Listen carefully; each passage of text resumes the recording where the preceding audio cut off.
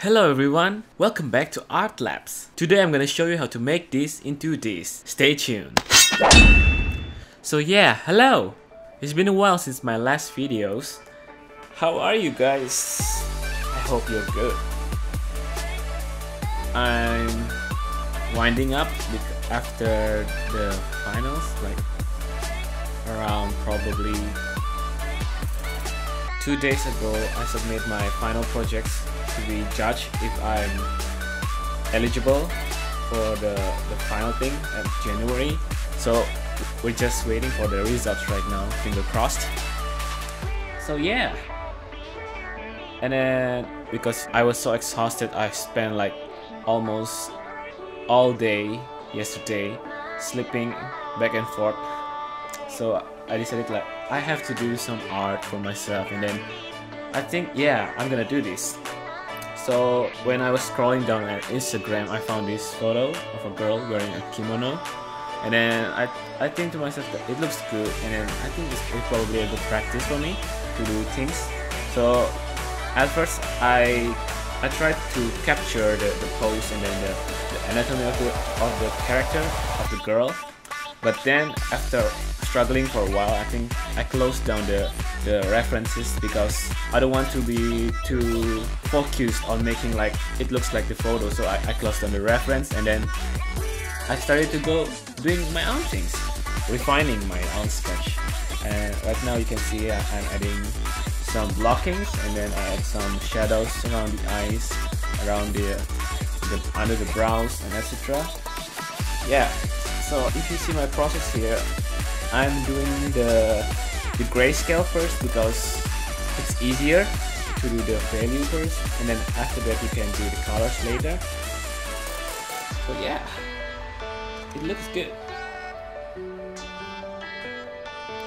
And then because I did this like in a whim, so I don't really plan to do this. So because of that, sometimes you can see me making some mistakes, like I undo things a lot, like really a lot. Here I try to render it, but I don't want to render it like too realistically. So I'm just adding some definition on the face, like the cheeks, the nose, the area under the eyebrows, and then also the necks. And then after that, I think I moved on. So yeah, right now it looks like I'm doing the shadows, and then yeah, another shadow to make another gradient to make it looks dimensional. And then I did the colors right now. I think some areas around the value is not really dark enough, like the hair, and then the belt itself, it's not dark enough. Also the eyes.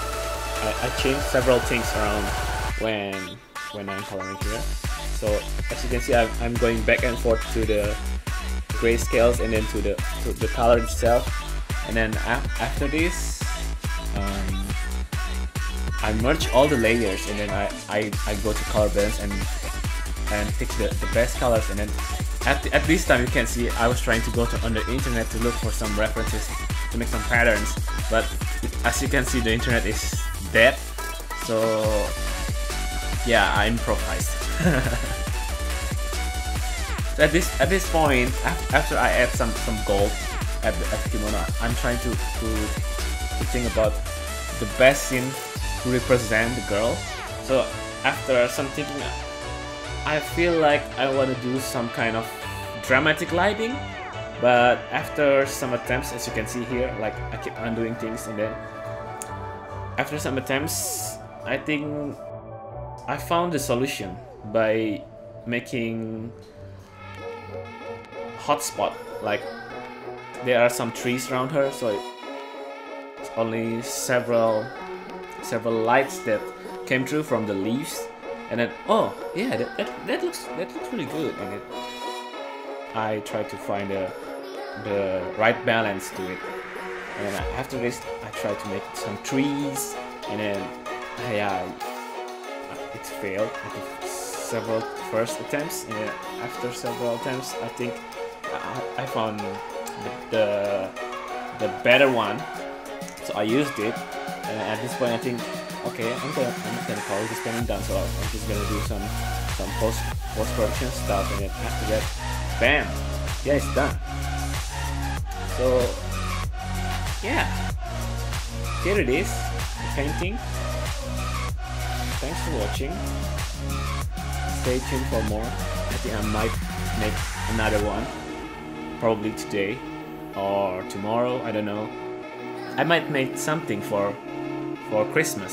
So yeah, see you later then. Goodbye.